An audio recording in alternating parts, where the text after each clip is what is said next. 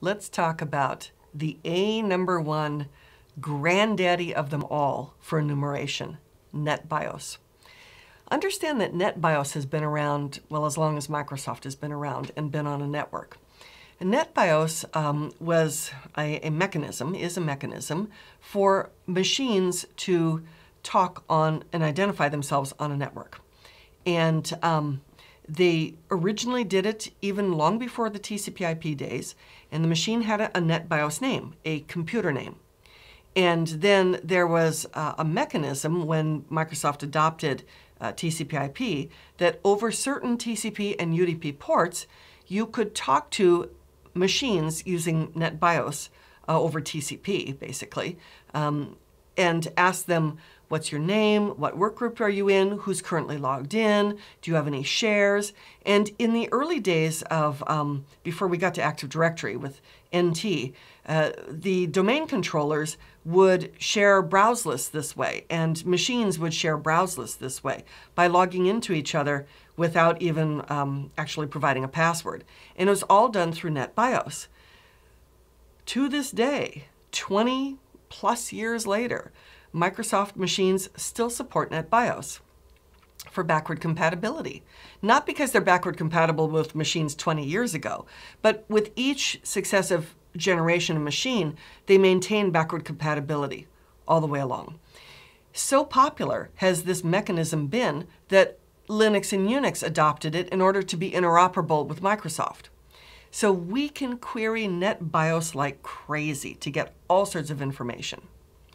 So taking a look here, first of all, a NetBIOS name. This is the original computer name in Microsoft. It's put in the registry. It has to be unique, at least within a network, well, certainly within broadcast range. So a NetBIOS name is a 16-character name. And you could only use letters, numbers, and you can't start with a number either. At least I don't think you can for most of the OSs. So it's letters, numbers, and then a few special characters. There were only like 3 of them that you could have. The first 15 characters were the actual name, and the 16th character basically identified what the device type was. And so you can query NetBIOS, and you can find out the name of the computer, the name of its domain. You can find out groups. You can find out the messenger service, which doesn't, it's turned off. It's been long turned off. You can find out, is it a server or is it a workstation? You can find out if it is the one that holds the list of computers around what's called the master browser, the browse list. That's what shows up when you browse the network. You can find out if it is the domain master browser, in other words, the primary domain controller. So this is information we could get out of NetBIOS. A lot of this stuff now is legacy, historical, and Microsoft has shut it off, even though you could turn it on if you wanted to. So we can use NetBIOS to get lists of computers, lists of shares, policies, passwords, users, groups. Microsoft does not support it now for IPv6, mainly because NetBIOS is broadcast-based and IPv6 has no concept of broadcasting. Everything is multicast. And Microsoft did not adopt this and make it possible to use on v6. So here is but one of many tools you can use for enumeration. SuperScan, it's a scanner and a pinger and a resolver, but it also includes Windows host enumeration. So it will give you all of the information, the host name, banner grabbing, port scanning, little report. It'll scan TCP and UDP. It detects the hosts. It does a discovery. But if we look here, if we zoom in, take a look at this. You can see, does it provide null sessions? What are MAC addresses? What type of workstation it is? Is it?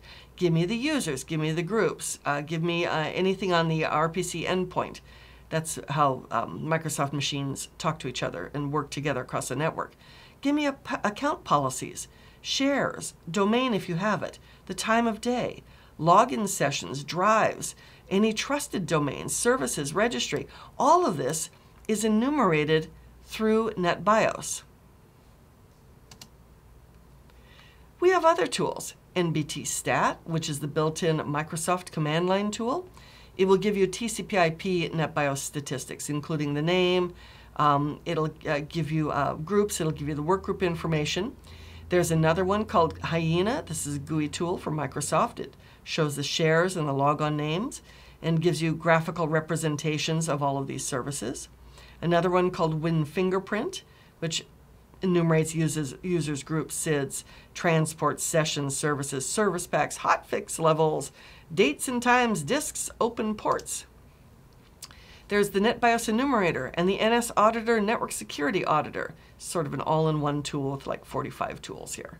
So loads of tools, and these are just a few of them. So you can even just use command line tools like net.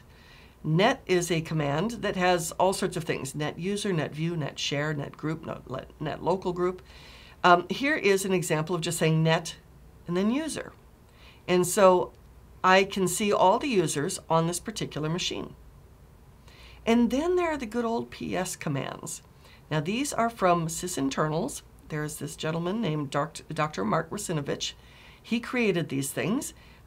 He was actually a thorn in Microsoft's side for a long time till they got smart and hired him. But he created all these tools that you can use to enumerate information. So PS exec, you can execute a command. Show me all the files, show me the SIDs, kill processes, give me information, list processes, show me who's logged on, and show me password information, shut down. So there's a bunch of stuff we can enumerate just from the command line. So here's another example of using a net command, net view. So I use it to see all of the shares in on a machine. So I'm saying net view some computer name, and then it's showing me all the shares that this thing has. And it's describing, are these just shares on a disk, or is this a printer share? Because some shares are not actually folders. They're like a connection to a printer or a connection to a process. Here's another tool called Share Enum. And so we're just looking at a particular machine. And one thing that's particular about, that's like actually specific to NetBIOS and Microsoft, you precede a computer name. So I have a target called Metasploitable, which runs the Samba SMB service. You precede the computer name with / or whack. And then if you want to look at the share name, so you say whack computer name, although you can usually slip in an IP address instead, and then whack the share name. So we can see that Metasploitable has 4 shares. Print $, which just means the printer service, a share called temp, a share called opt, and a share called MSF admin. And it actually shows you where they physically are.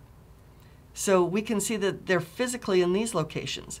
And then here's another server, server 00, is sharing its C drive.